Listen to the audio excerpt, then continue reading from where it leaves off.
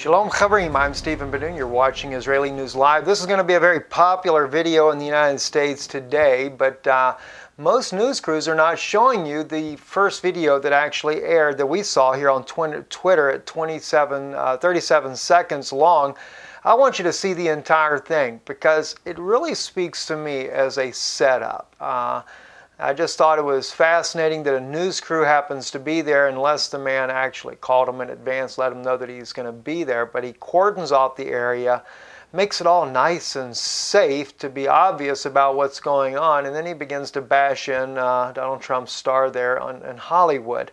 But then he goes on to tell the TV crew afterwards something about or alleging that Donald Trump sexually harassed, or whichever the case may be, you'll see here in a moment, 5 members of his family, and this is why he was doing it.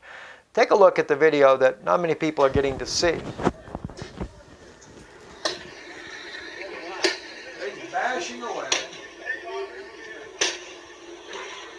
There's a few people out, but why? They're going to see what he has to say about it. 4 or 5 family members sexually assaulted.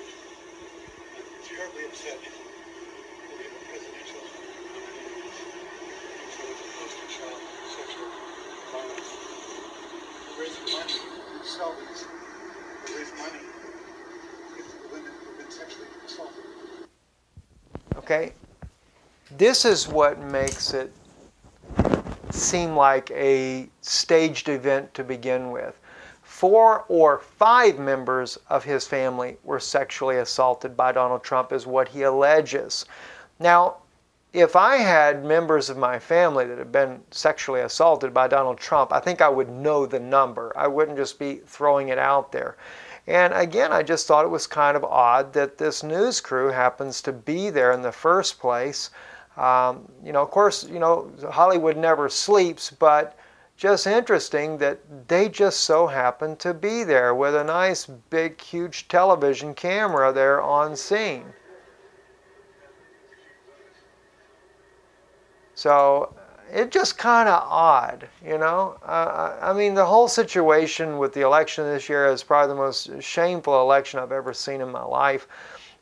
Clearly, as far as Hillary Clinton goes, they basically are just, I think they're going to rig the election no matter which way it goes. I just think they will. And we've seen too much information about that, how that's been proven in the past they can do it. There's been too many issues in the last several elections that clearly had fraud all over it. And and maybe they want Hillary to get in. Maybe they intentionally want Donald Trump to lose only to get the people of the nation to riot. Who knows? I don't know. But this just seems too much of a setup. Thought I'd share it with you. Sure many of you already know about it. You guys waking up this morning over in America about 8 a.m. your time. I'm sure it's plastered all over the news for everybody to see this morning as our kids are off to school. I'm Stephen DeNoon with Israeli News Live. More to come later this evening, and also don't forget, we'll try to put the link to our new channel, DeNoon Institute, in there for you. I'm doing a special message on there today. Shalom.